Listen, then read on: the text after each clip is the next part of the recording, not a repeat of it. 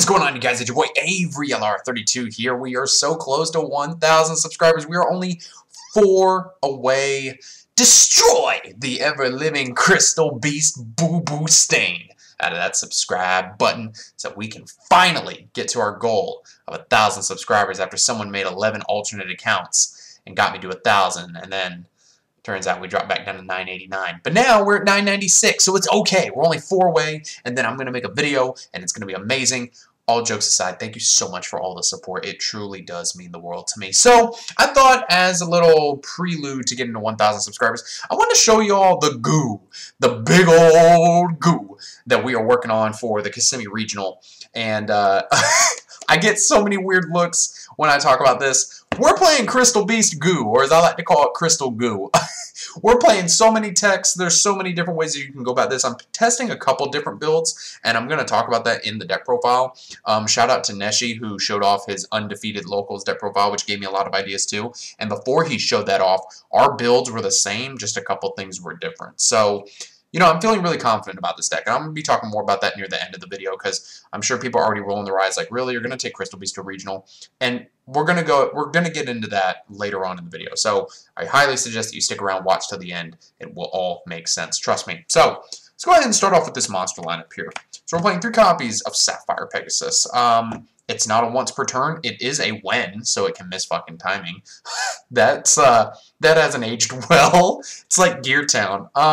You use this to drop out the dragon and get a search, or drop out Carbuncle and pop it off Bridge of the Heart. It's your MVP, honestly. Like it's like a gadget. It's really good.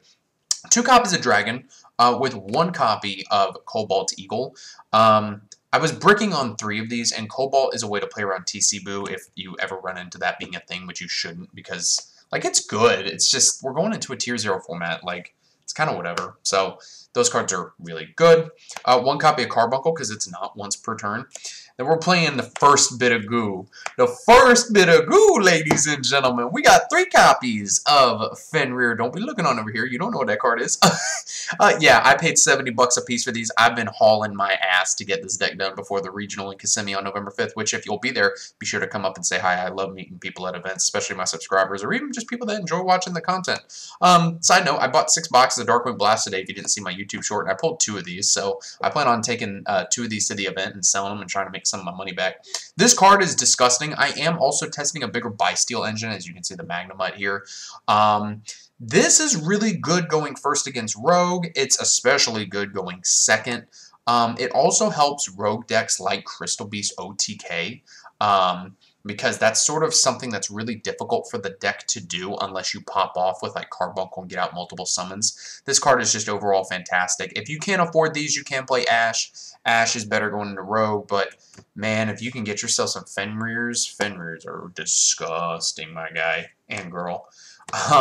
We're playing 2 copies of Magnemite and then 1 copy of Druid Swarm. So I'm messing around with a bigger engine of this, that being 3 Magnemite with 2 Druid Worm, 3 Magnemite, and then 1 copy of Soroiner, which is the branded one. It's just a 2,500 attack, 2,000 defense beat stick.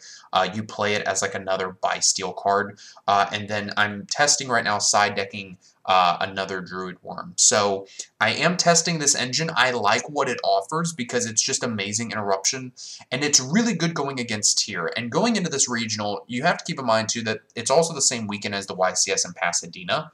And so I have to kind of consider to myself at this point, am I going to be playing against more tier, or am I going to be playing against more Rogue? Because remember, when we went to the Boca Raton regional, there was a YCS that same weekend, and I ran into a shit ton of Rogue. Like, I only played against 1 meta deck, and that was Branded Despia. Everything else was Rogue. So I have to kind of figure out how I want to make that call, but I am loving this engine. If I go with the bigger Bi-Steel engine, I will cut the Fenrirs.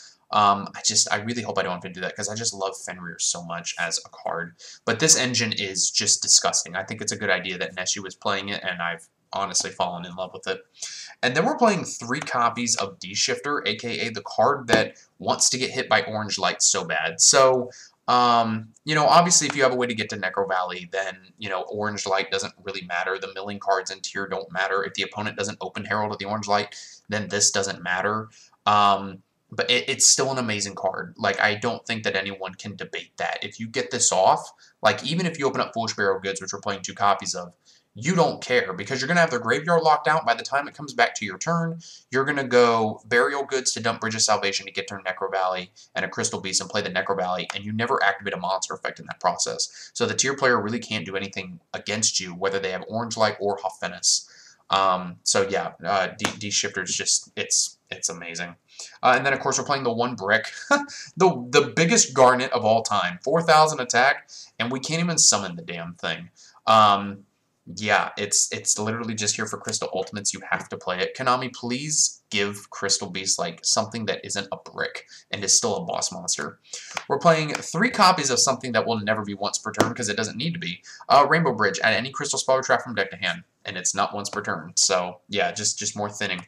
2 Crystal Bond. People are like, Avery, play 3, play 3. You don't need to play 3 this card because in order for you to search a Crystal Beast from deck to hand, you have to be able to play one from your deck to the Spell and Trap Zone with a different name. You only play like 4 or 5 different names. It's really not all that great. And then we're playing 3 copies of Crystal Ultimate. This is basically like another Foolish Burial Goods for Bridge of Salvation. It can also get you to any Rainbow Bridge card, so it can get you to Bridge of the Heart. This card is just fantastic. I love this card. It can special summon a Crystal Beast from anywhere. So usually if I'm using Bridge of the Heart to search for like a Crystal Beast spell trap, I'll usually just pop like a Carbuncle, because this can special summon from a hand, deck, grave, or spell and trap zone. So no matter where Carbuncle is going to go off. And then we have 3 copies of Rainbow Bridge of the Heart. This card is amazing. It's your MVP. It's such a godsend for Crystal Beast. Like, yeah, you get the extra normal summon, that's cool, but man, being able to get a search of a spell or trap and be able to bounce a card, like, people don't know what your cards do, and it makes decks end on suboptimal boards. Like, at one point I was testing against Brandon Despian, he made Lubellion, activated the effect, ditched a card, and then, like, I think I had Conclave up at the time, so I sent Conclave to bounce a Crystal Beast and bounce his Lubellion back, and he had to get out Quertus. Like, yeah, that's still a decent play, but it's suboptimal. Same thing with Rainbow Bridge of the Heart. Just being able to put one in the back row and bounce one of your cards and bounce itself back so I can protect it in my hand instead of it being on the board for, like, Feather Duster. Oh, it's good. It's really damn good. And it's an auto win against Mystic Mind Burn decks, too. They literally don't have an out if you go first. 2 copies of Foolish Burial Goods. We're side decking the 3rd. I think I'm going to cut the 3rd out of the side because your side deck, your 15-card side is so important. Why the hell am I playing a card that I'm already playing 3 more copies of in the form of Ultimates? I really don't think I'm digging 3 copies. The side deck is still a work in progress, so keep that in mind. But yeah, Goods is just a way to dump Salvation, or you can dump Miracle, so that if you put a Crystal Beast in the back row, you can banish Miracle to put another one in the back row. So that's something to keep in mind. And then this is 3 Prosperity. Ignore these. These are Prosperities. I'm still waiting on Super Games to get them in my mailbox. It's disgusting. This is a deck that, like, you can maybe play extra, but man, you got to get that one of 6. You're a stun deck. You need all the gas to the floor that you can get. 1 Mystic Mine and then 1 Necro Valley, aka the card that auto wins against tier. This is disgusting. Mine actually never really comes up, but I'm considering side decking Secret Village. Actually, I will side deck Secret Village because I've already ordered it. So, like, either one of these field spells that doesn't get the job done, you can throw in like a Secret Village and move on with your day. And then for the traps, we play 2 copies of Crystal Miracle. It's an Infernity Barrier that's not once per turn. It's really cute. And then we're playing 3 copies of the deck name itself, Crystal Conclave, aka Conclave Control, and then another brick, Bridge of Salvation. Although this isn't really too much of a brick because we are side decking Super Poly. So, you know, if you open with it, then, you know, you could go activate Super Poly, ditch it. I was main decking Super Poly. I feel like the Bysteel engine is just so much better just because of the fact it can interact with the opponent on their turn. I still love Super Poly for what it is. I mean, it's just such a fire card. And then for the extra deck, there's a couple things we need to discuss here as we go through this. 1 Abyss Dweller. Abyss Dweller is really good. 1 Baguska. 1 Chidori. 1 Tornado Dragon. 1 Cowboy for game. 1 Chakanine. 1 Zeusy Boy. 1 access code. Yes, this is the original secret rare because Cool Stuff only had the secret rare. So I paid $80 and this is an investment. I'm never getting rid of this thing. 1 Masquerena. 1 Phoenix. This is going to become the Wind Charmer Verdant because that's a spellcaster. So you make, you either use Cobalt and Sapphire Pegasus or 2 Sapphire Pegasus and 2 Neo Wind. You make the Wind Verdant Charmer, and then you can activate Secret Village and lock the opponent out of spells. 1 Unicorn, 1 GUU, 1 Mud Dragon for the Super Poly targets, and then these are supposed to be Borbo, and then this will either be, if I decide to keep in Phoenix, the Wind Charmer Verdant, or it will be some other Exceed or Link that I want to play. I'm still kind of debating on it. But yeah, definitely cut these for Borbo and just something else. And then finally for the side deck here, as I said, it's still a work in progress. The main deck is, I think, for the most part, done. Side deck here is another Druid Worm. Like I said, I'm testing it. I really like the Bysteel engine and what it offers. 3 copies of Super Poly because it's disgusting.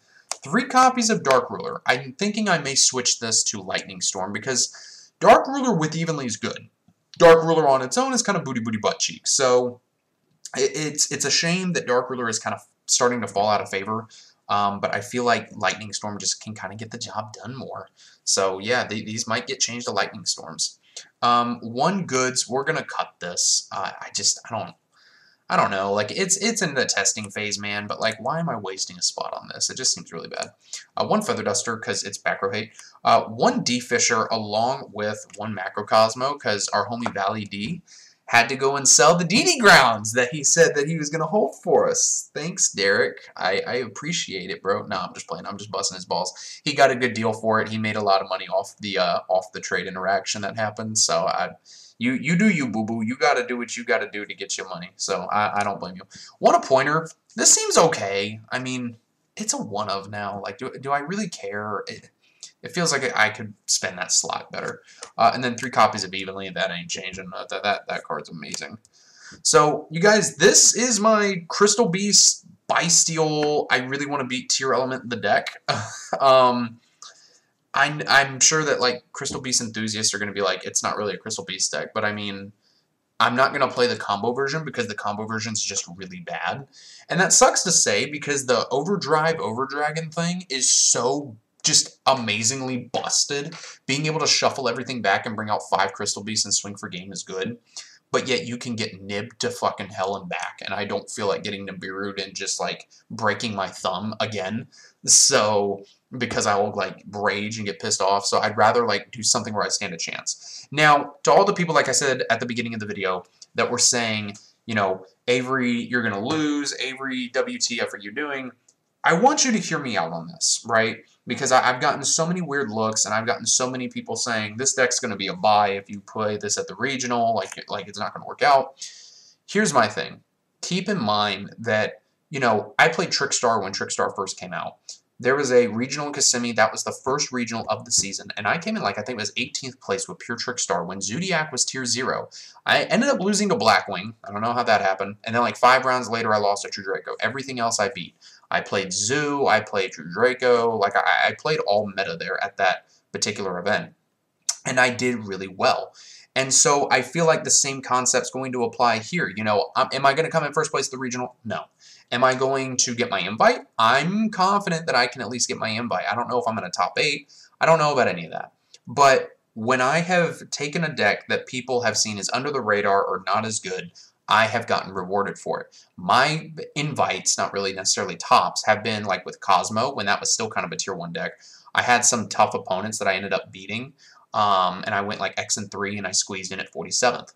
My next invite, excuse me, I should say, was with Trickstar. I came in like 18th place, went X2 out of 9 rounds. And then I got mine with Branded Eldritch, where I went X2-1 out of like 7 rounds, 8 rounds in Boca Raton. People didn't know what my stuff did, and I feel like the same concept can apply here with this. So, you know, people are going to shrug it off and say, yeah, whatever, and they may end up making misplays because of it. And if they do, I'm going to take advantage of it. So it's just a matter of determining how much tier I think I'm going to be playing against, because if I do, I'm going to play more Bysteel cards. If not, I'm going to be playing more Kashtira Fenrir's. So guys, let me know what you think about this build down in the comments. Is there a way that I can improve it? I'm going to be taking this build to locals tomorrow and trying it out and make some changes to the side deck tonight. And then I'll test this out and then determine if I want to play more Bysteels or not. So guys, thank you so much for watching. Be sure to hit that like and ding-dong notification taco bell. Be part of the A gang, as I heard one of my subscribers say to me. I like that. the A gang. Guys, thank you so much for watching, and I will see you in the next video.